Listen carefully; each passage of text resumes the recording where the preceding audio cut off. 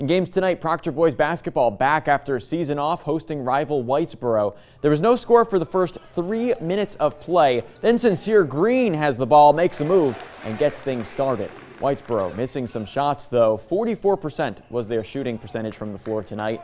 Trishawn Patterson then grabs the ball. He's the Proctor running back for football, shows off his speed, and then what an assist to Femi Ameti. Proctor leads early. Quarter 2 now, Caden Morris with the rainbow and the pot of gold as the reward is the Warriors taking the lead off of that. Morris led with 15 points for Whitesboro.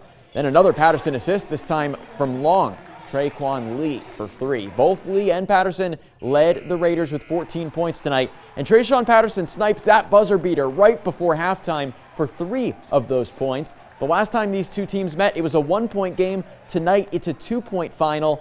That shot might have been the difference maker. 43-41 Proctor.